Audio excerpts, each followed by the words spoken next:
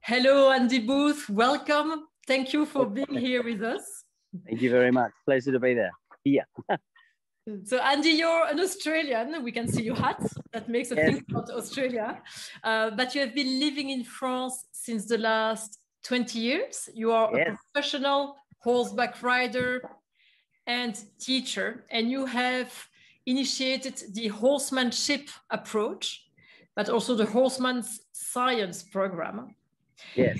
And you have accompanied the most renowned horses and riders across the globe. Well, before we dive into the topic of resilience, would you tell us a little bit more about your work? Yes. Well, thank you very much for having me. I started out on a farm in Australia, so it was about 3,000 hectares. And I guess the horse was like a work tool. It's something that we used to work with the cattle. And the horseman was something that I think a lot of us young rural Australians, we aspired to be. When I grow up, I want to be a horseman.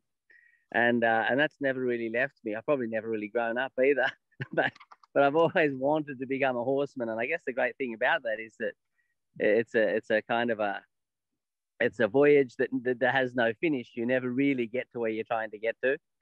I was lucky. I won an award from the Commonwealth, from the Queen of England, to study horsemanship and to try and find a more ethical way of teaching and training horses. Some of the breaking in, as we used to call it, it's not a very nice term, I know, but some of the way we used to handle horses, even, not so far back in the 80s, we were still breaking in horses, trying to break their spirit so that we could get along with them. And of course, the more that we've advanced with science and the more that these good horsemen are showing their stuff, the more we know now that we can actually train horses in an ethical way. It doesn't have to be violent. It doesn't have to be dangerous. And I guess one of the interests from the Queen, who has always been very passionate about horses, was that if a young Australian goes to America, learns these techniques and can bring them back to Australia, then that would be a good thing for that horse culture. And I did that, and then I moved to Europe because I could see a really good equitation over here, but maybe I need to become more of a horseman, not just a great rider, not just a good pilot, but a horseman.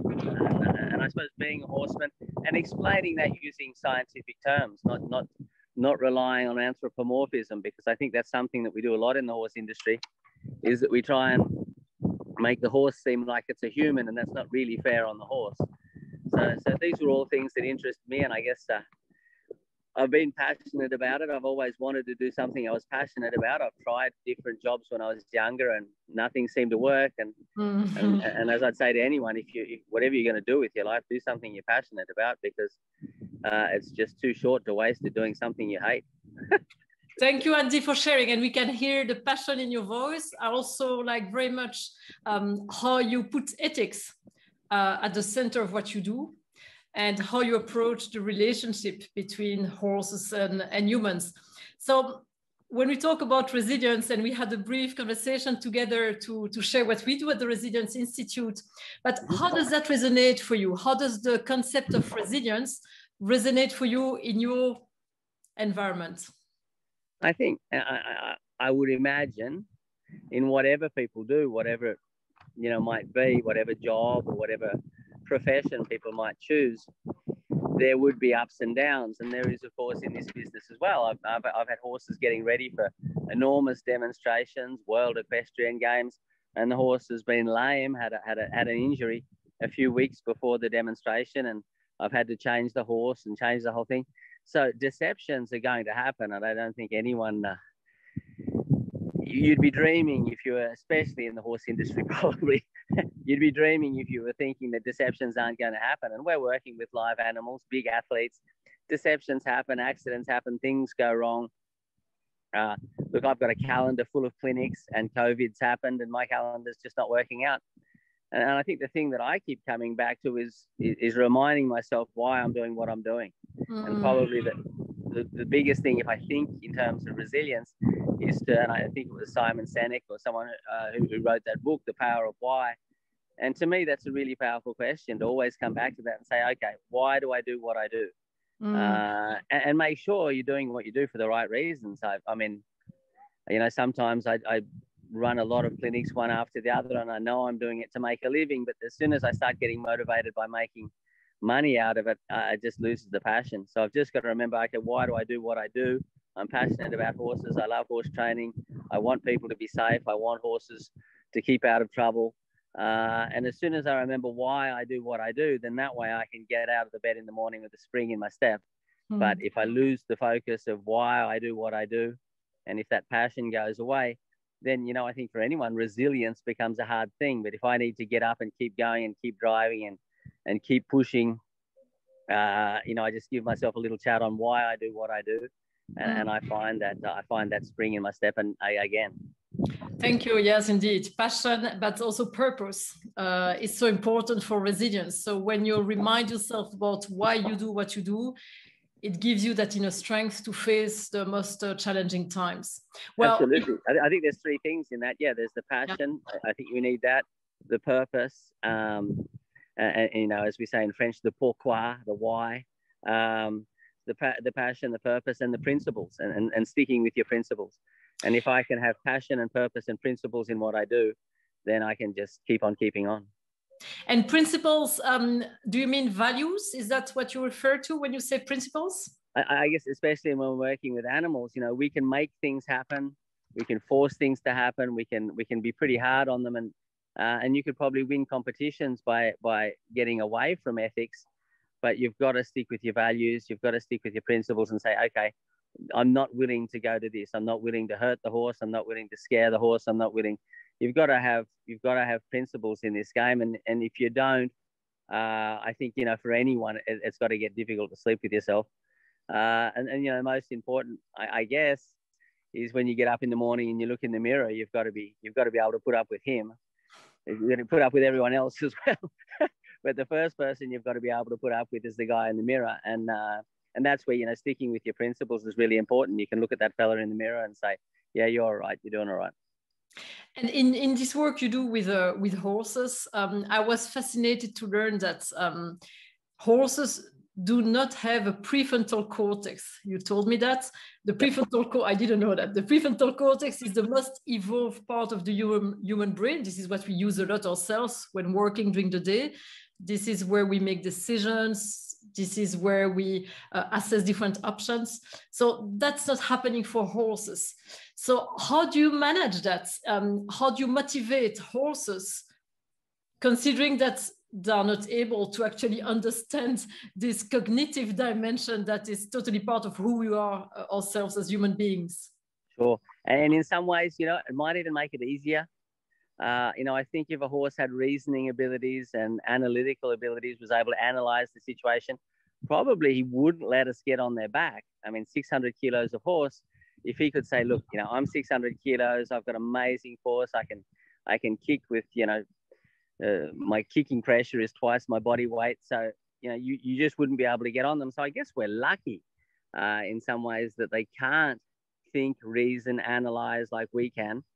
And it makes it a big advantage because finally we know that they can't lie.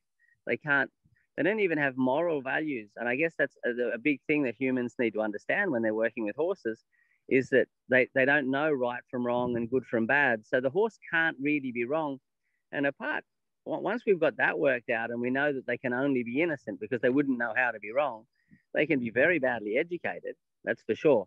But they're not doing it to be wrong. And some people say, oh, the horse is disrespectful. But no, they don't even know that notion. They're just well-trained or badly trained. And I think sometimes when people say the horse is disrespectful, they're blaming the horse for the problems, whereas what they should be saying is the horse is poorly educated and that's my fault.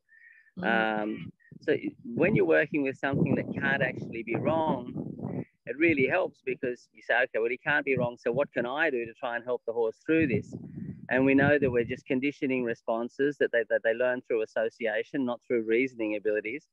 And as soon as and using motivation, and I suppose we'll talk about that in a moment, but understanding what motivates the horse and saying, okay, how can I teach you to move away from the pressure of a halter that I put on your head? How can I teach you the responses for what we call aids in equitation. How can I teach you this means go forward, this means stop, and this means turn? And all these things, if we're conditioning those responses with precision, and we've got a lot of empathy for that animal, we're not blaming the animal, and we're not getting stuck in anthropomorphism, because I think the human can be very anthropomorphic. He can be very anthropocentric. He thinks that he's the center of the whole, how in the world will the world get along without us? Very well indeed, probably.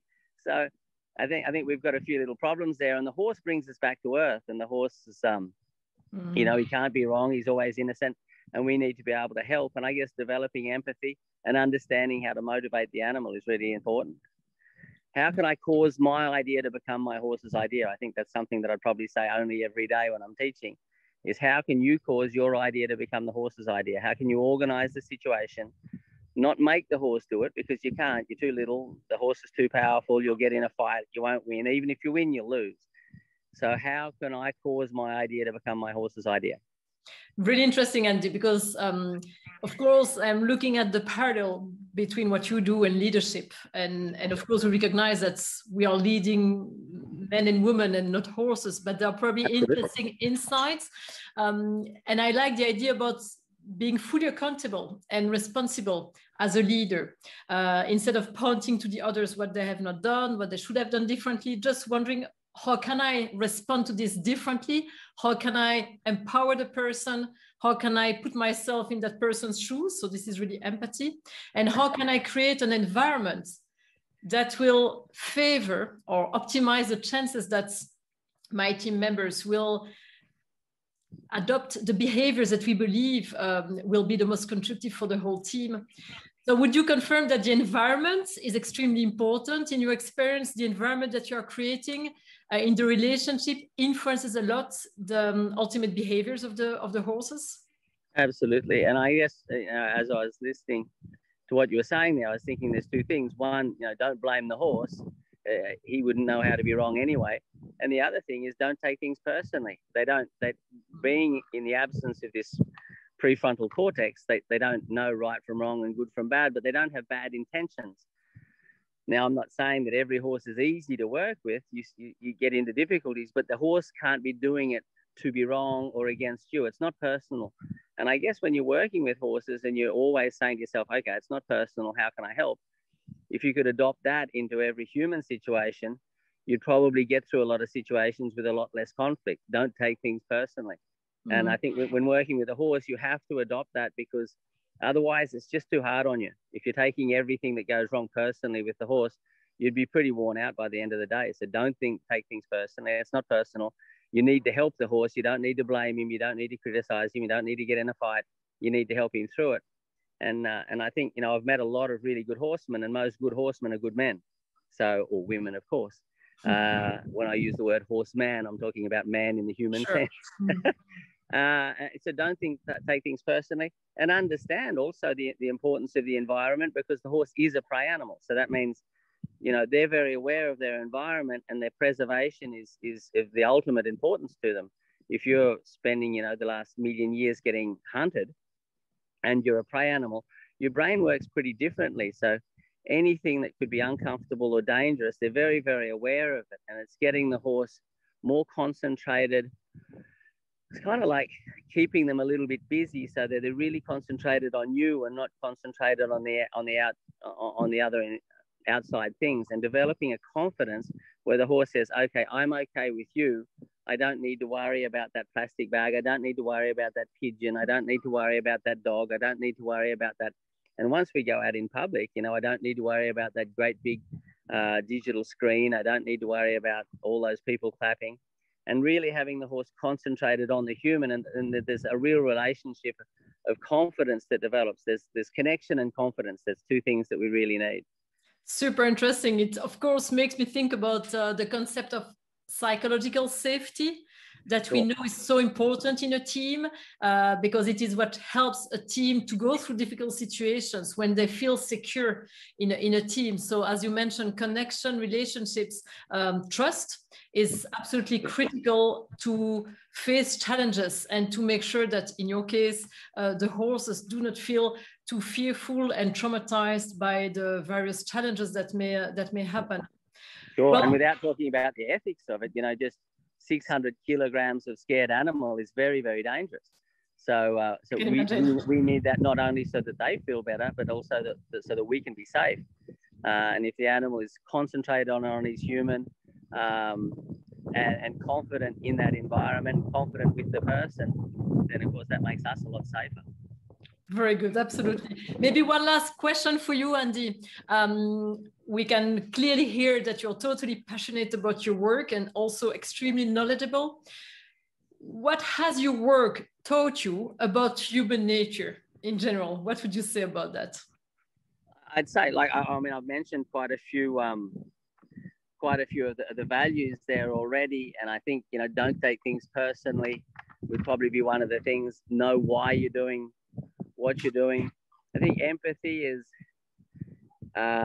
you know, being passionate about what you do. Empathy is such an important thing.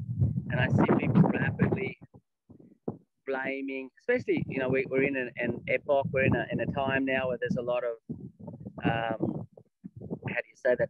I talk French so much, I'm having trouble finding my English, but the réseaux sociaux, or the Facebook and all these things, and people, you know, turn a bit nasty. And I think it's really important, especially when we're working with horses, is to see the innocence and to have that empathy, to not take things personally, to maintain passion in what you're doing.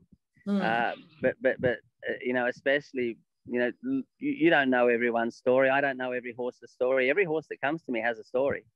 And I can't go getting upset with that horse. I don't know his story. I can get some information, but he'd have a story. He'd have his reasons why he's in a difficult situation, particularly when we're re-educating the horses and things.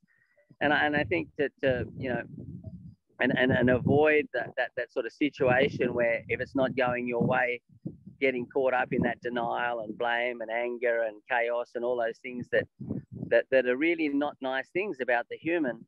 And when you get to work with horses, we don't have all those things. So we don't have to worry about that. And you think, well, if humans could be almost as nice as horses, we'd all get along a little bit better.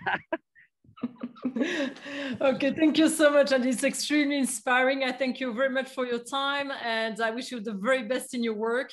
And I hope to reconnect soon. And I hope I can visit your beautiful place very soon. Well, we'd be happy to have you.